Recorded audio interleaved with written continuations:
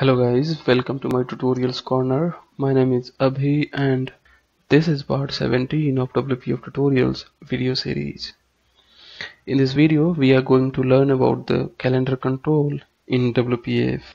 The calendar control provides the facility to user to select a date visually. It comes up with different controls on it. By using these controls, the user can navigate to any year or month, and then he can select the desired date. Also, it provides the different facilities. By using them, we can restrict the end user so that he can only select the date between a given range of dates.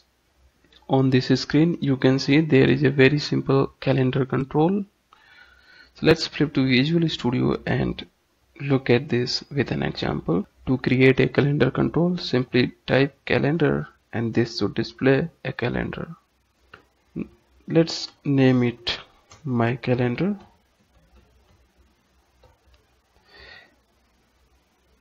And I'm going to set its height to 300 and width to 300 as well. Let's talk about the properties of a calendar control. First of all, the display modes property. There are three types of display modes. The first is decade, the second is month, and the last is year. The default display mode of a calendar control is month. So if this is set to month, the calendar is going to look like a monthly basis calendar. Let's go ahead and set the display modes of a calendar. Display mode is month. You can see there is no difference here because the default display mode is month. Let's change this to decade.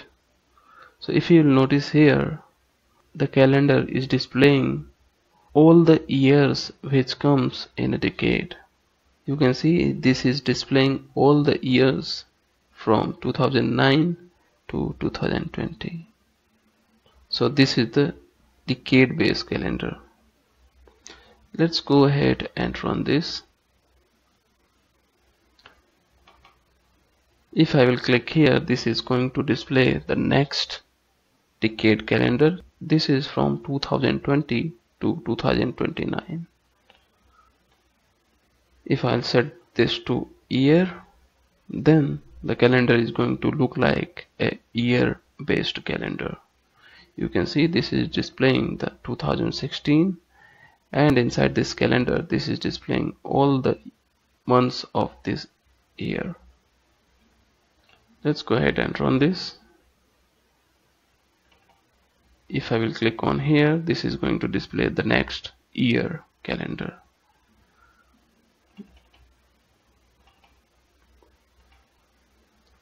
So these are the display modes of a calendar.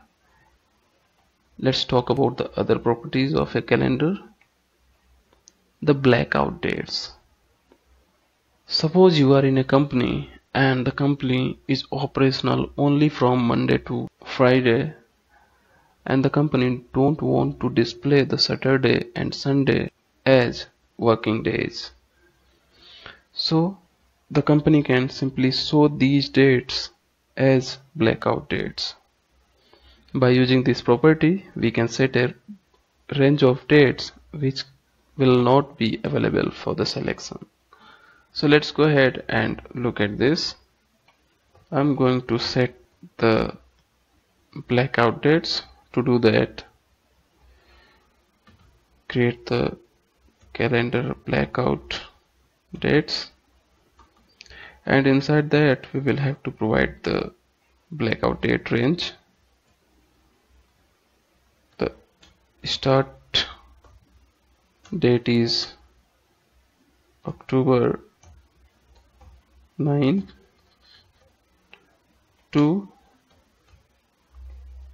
I'm going to set the blackout dates from 8th October to 9th October. You can see these two days are marked as blackout dates. If you want to set more blackout dates, you can simply copy and paste here. This time I want to black out from 15th of October to 16th, and you can see these dates are also marked as blackout dates. Okay, so these are the blackout dates in a calendar. The next property is DisplayDateStart and DisplayDateEnd. If you will notice here, this calendar is displaying the dates of previous month and the next month as well. The next month dates are from 1 November to 6th of November. Also, this is displaying the dates of previous month, that is from 26th of September to 30th of September. But in some cases we don't want to display the previous month dates or the next month dates. So to do that, we can simply use the DisplayDateStart and DisplayDateEnd properties.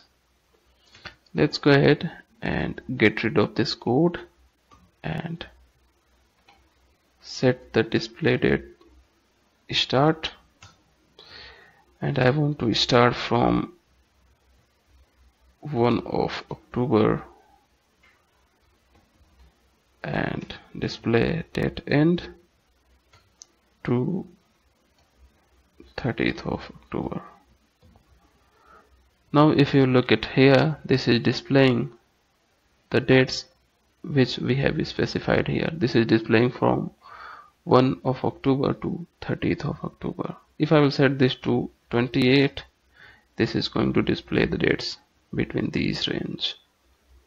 So these are the DisplayDateStart and DisplayDateEnd properties. Let's talk about the selected dates. Suppose you are in a company and the company organizes the events time to time. Now the company wants to display these event dates highlighted in the calendar. So to do that, we can simply use the selected dates property of the calendar control. So how do we do that? Let's go ahead and first of all I'm going to delete this. To use the selected dates, first of all we need to set the selection modes to multiple range. If this is set to none, then you will not be able to set the multiple dates as selected, or also if this is set to single date, you can't do that. So first of all, let's go ahead and set the selection modes to multiple range. Selection mode to multiple range, and now inside that we will have to provide the selected dates. So let's go ahead and set the selected dates. Calendar dot selected dates. First of all, we need to specify the namespace because the date is defined in system namespace. So let's change this to DT and let's call the namespace CLR namespace and system namespace.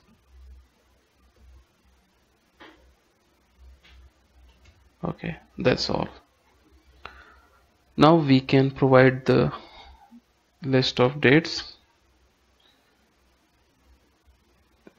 DT, date time, and let's set the date here 10, that is the October month, and I want to set the 18th 2016. So you can see the 18 is highlighted here. Let's copy this and mark more dates as highlighted, this time 26 and 27 as well. You can see these dates are marked as selected dates.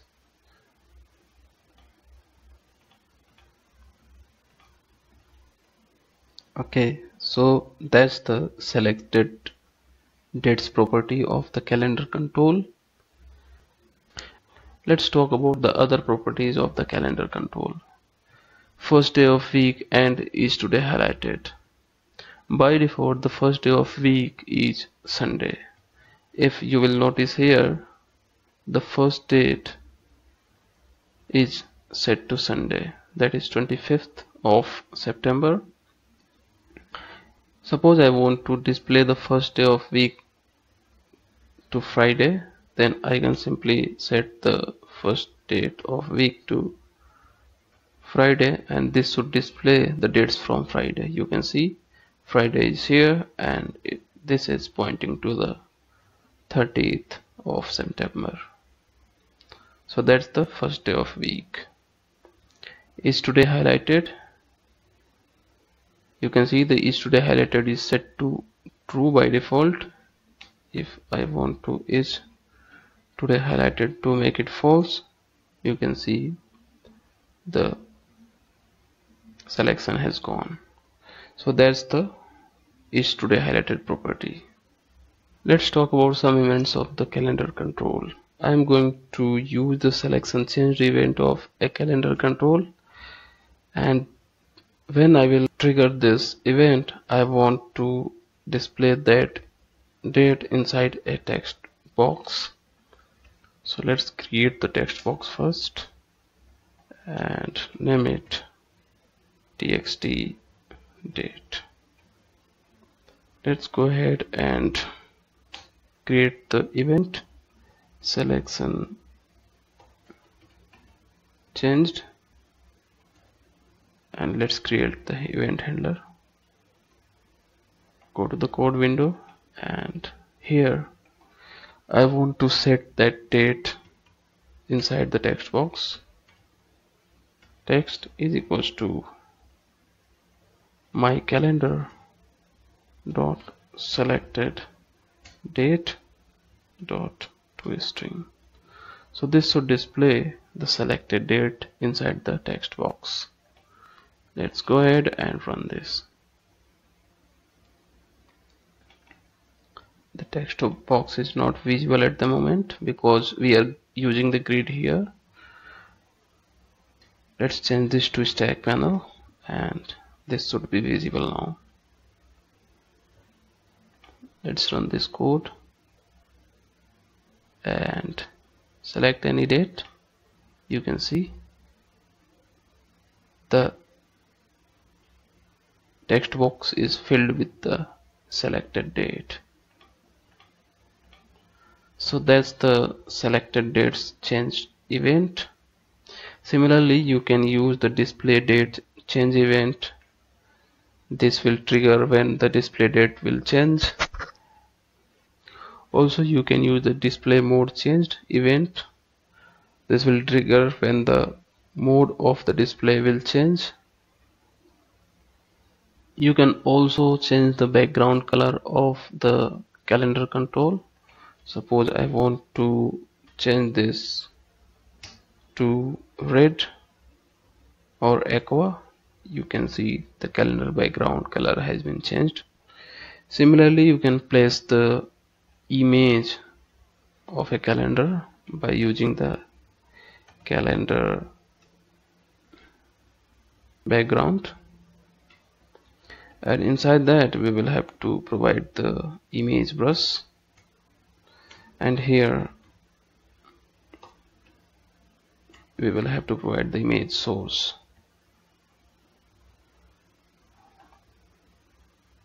I have icons folder. Let's change this to icons, and maybe there will be an image inside that is italic. If I will change this to italic.png,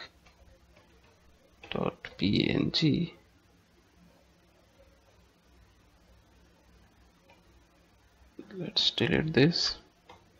So you can see there is a background image of the calendar control. So that's the calendar control in WPF. I hope you guys enjoyed this video. So that's it from this video tutorial. Please subscribe, comment, let me know if you have any questions. Thanks for watching. Have a